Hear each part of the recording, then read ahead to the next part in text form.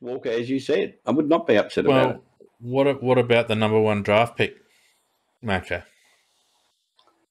I'd just like to see him just play a few SAFL games.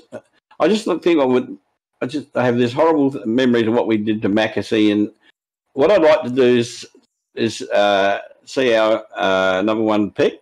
That's what number 2 actually was, but our number 1 pick. I call him number 1 because the other one was a bloody.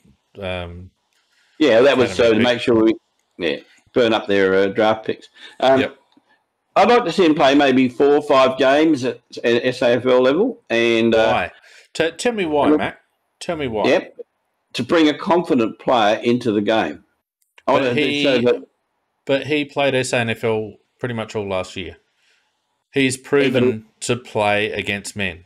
He is not going to learn one single thing, not one single thing, playing in the twos. I didn't say he would. I just want him to come.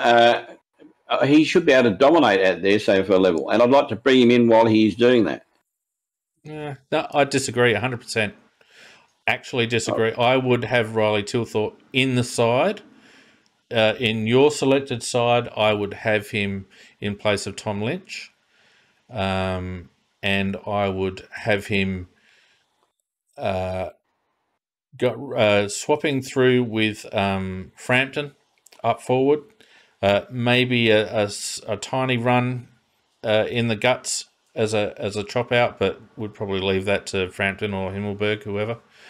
But I want Riley Thilthorpe in the side. I think what he showed, the glimpses that he showed in the preseason, give me enough confidence that he can compete at the level. And I'll tell you what, the other thing, Mac, Geelong's Achilles heel are their defence.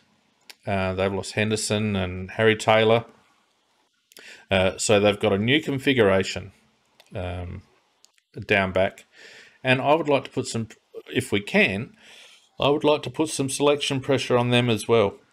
And having Thilthorpe, Frampton and O'Brien in the team, I think just puts a little bit of selection pressure on them. It's proactive on our behalf.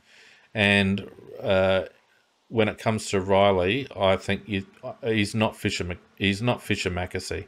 He is not Fisher Mackesy. Fisher Mackesy didn't play against men before he was drafted. Riley has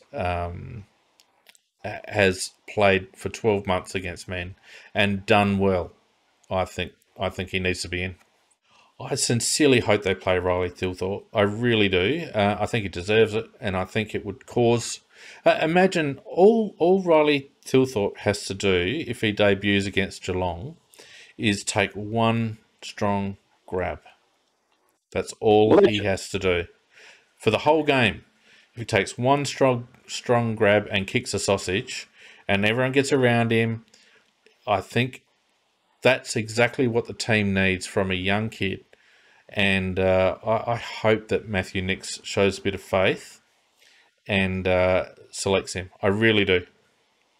Well, I know we've got nothing to lose, Fiend, because when you look at our team, you look at our team versus the other teams in the competition, we're just a mob of kids, really. I mean, there's about half and half. You know, you've got half that are probably established league players, and half of them are still trying to establish themselves as league players. Yeah. So it's going to be another one of those seasons for us, and we may win a few more games, and when the days when everything clicks and we do everything right. There's also going to be some terrible days as well, and we're prepared for that. So I know what you're saying, and you could be right, and I could be wrong. I just one of those things. I don't know. I'm probably erring on the side of caution, and that's all. Yeah.